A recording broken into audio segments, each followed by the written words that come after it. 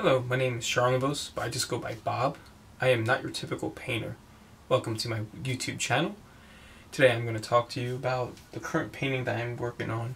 I don't have a title yet for it, but it's a scene from the city of Kalambaka in Greece.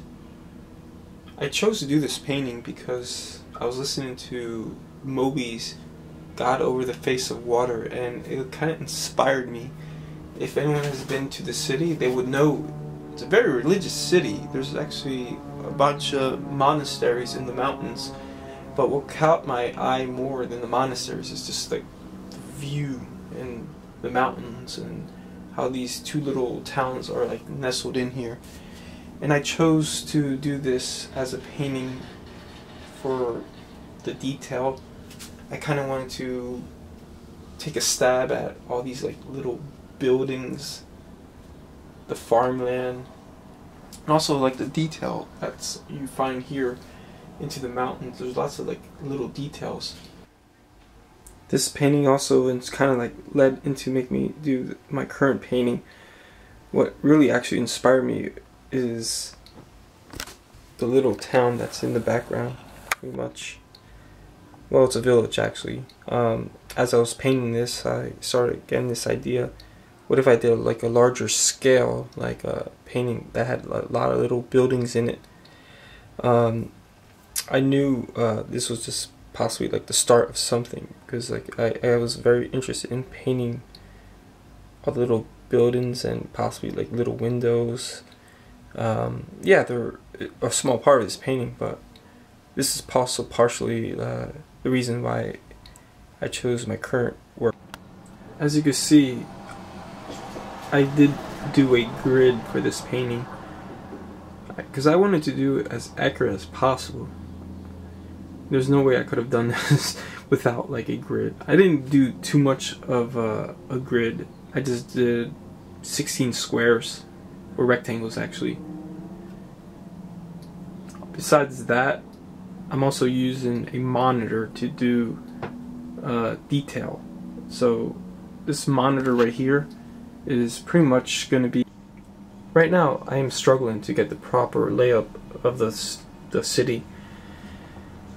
As you can see, I have my grid and I have my painting right here with a grid. I'm not too worried just yet on the detail. I'm more focused right now on just getting the buildings, the streets, and the patches of green and trees like in the right spot, and then in the end I'm going to go into some of the detail. But the area that I'm going to really focus on detail is like the closer over here, where these buildings are pretty much more up close.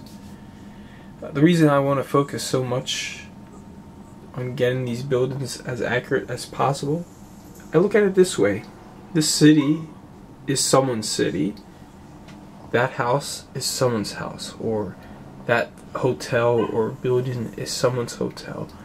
Someone has lived here before, someone visited here before, and I want it to be as accurate as possible. Not saying it's going to be a realistic painting, but I'm going to try to get as much realism in the actual geography. I can't wait for it to be more on the polished side, but as of right now, this is the groundworks of my painting. As you can see, I'm not really that colorful yet. I'm more focused on getting the groundwork first, and then I'm going to go into more detail later. So yeah, my colors are kind of muddy right now, but the closer to the finish I get, the more polished it's going to get. These are some of my tiny brushes. These are some of my bigger brushes. As you can see, I don't use that much. In terms of like size of bristles, they're all very small. I do have some bigger brushes, some cheap ones, but these are my really nice brushes right here. They're my Da Vinci's, and these are some Princeton's that surprisingly are pretty good. Velvet Touch, in case you're wondering. And these are my paints. Currently I'm favoring cerulean blue and cobalt blue. As for my greens, I have two different Viridians. I do favor mostly the Winsor and Newton, but I have my it's not off-brand, but I just got this for really cheap. It was on clearance, so I use it. And I got my cadmium orange, I believe.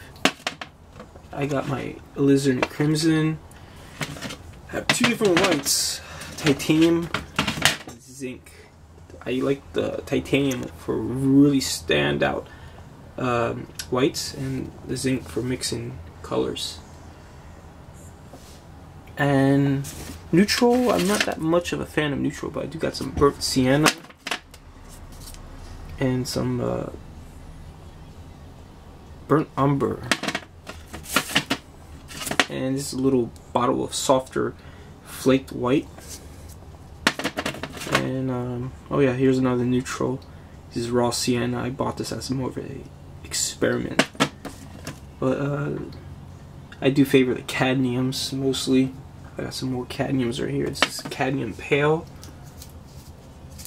cadmium red, and cadmium yellow. As you can see, these colors have seen better days, but it's not the appearance that matters, it's what goes on the canvas in the end. And I'll close my video by showing the most up-to-date version of my painting. As you can see, I made some progress. I started working on the city. And thank you again for watching.